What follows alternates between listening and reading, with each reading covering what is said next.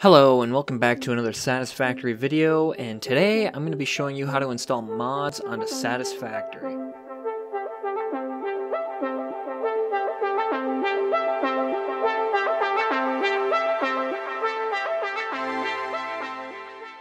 Hello everybody, my name is Magnety. You can call me Alex if you'd like, but today we're here to show you how to install some mods and what kind of mods are out there and some of my personal favorite mods.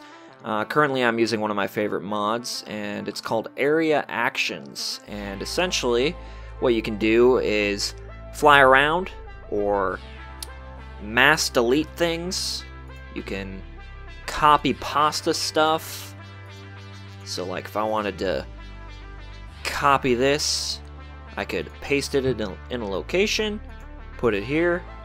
Okay, well you see I kind of messed that up because I didn't set the top or bottom. So you want to set the top, set the bottom, right? Set the bottom, copy, paste the location, boom, and there you go. You've got a whole nother thingamajig. You're good to go. There's a whole ton of other mods out there and things you can do with mods and all kinds of crazy stuff. Now you may be wondering if, modding, you might be thinking modding is cheating, or modding makes the game less fun, or modding ruins the game, but actually, for me, alright, nobody actually cares about this stuff, so how about you shut the hell up and get on with showing people how to mod Satisfactory. Now, here's the mods for Satisfactory, and I'll go ahead and leave a link in the description for you. It's called fixit.app, https://fixit.app right here. Now, there's a whole ton of mods in here, and you can install whatever you want, and there's a couple hundred of mods, and it's super easy. So all you're gonna have to do here is click this right here, download the mod manager. This is gonna download right here. If you're using Google Chrome, it'll be down here. If you're using something else like Firefox or maybe Microsoft Edge, it'll probably pop up here. But as soon as that's done downloading, you just want to open it, and then so if this pops up, don't worry about it.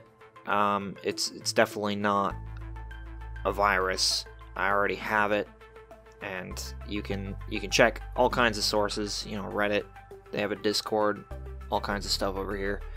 So you just go ahead and run it anyways. So you can mark it for whether you want it just for that user or for everyone on the computer. For me, it doesn't really matter because I'm the only one on my computer. So okay.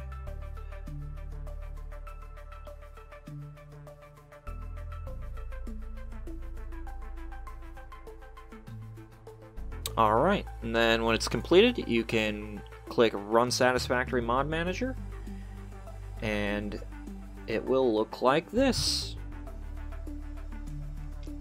So right now it's loading, and you can show the 160 compatible mods. I have 6 favorited and 3 installed.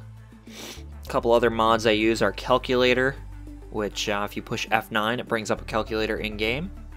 F8 creates new sticky notes, F7 hides all, F7 plus shift shows all, and F6 enables or disables the mouse pointer.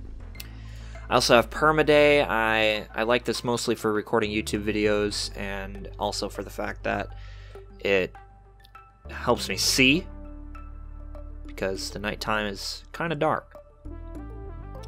And then the area actions, one I was talking to you guys about earlier, where you can fly around, you can make area selections, mass dismantle, set recipe, all kinds of crazy stuff for this mod. I've used a lot of it.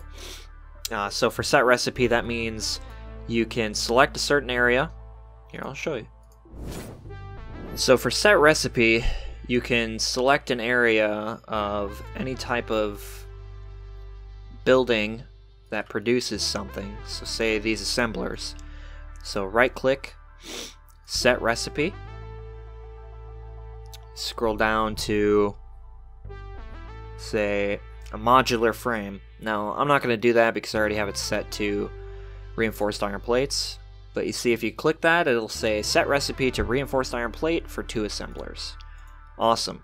Then you can just clear your selection just like that. Or if you wanted to, I could set my constructors, my 8 constructors here. I could change it from iron rods and screws and iron plates, and I could just set all 8 to biomass from wood if I really wanted to. So that's a super useful feature. Area actions can do so much more than that too. There's all kinds of stuff you can do with that. Once you have the mod manager installed, the only thing you have to do to install mods is just click on one you want. So I'm going to go to my favorites, maybe install something that I might want. So say for refined power, if you wanted to install it, you would have to make sure the game is closed, and then you would click install mod down here, and then it would take maybe a minute, 2 minutes, depending on your internet speed and how big the size of the mod, how big the mod is. And then once it's installed, you can favorite it if you'd like, so that it's in your favorites list. And then you just click launch game. It'll say launch game. It'll be highlighted green right here, but since I have the game running, it is saying game is running. So then you just click launch game, and it'll launch up, and then when you boot the game up, it'll tell you how many mods you have loaded down here in this corner. So it says 4 mods loaded, which I believe I only have 3 mods installed, so I'm not sure why it says 4 mods loaded. But that's okay. All my mods work, and nothing crazy has happened to my game, so I'm happy with that.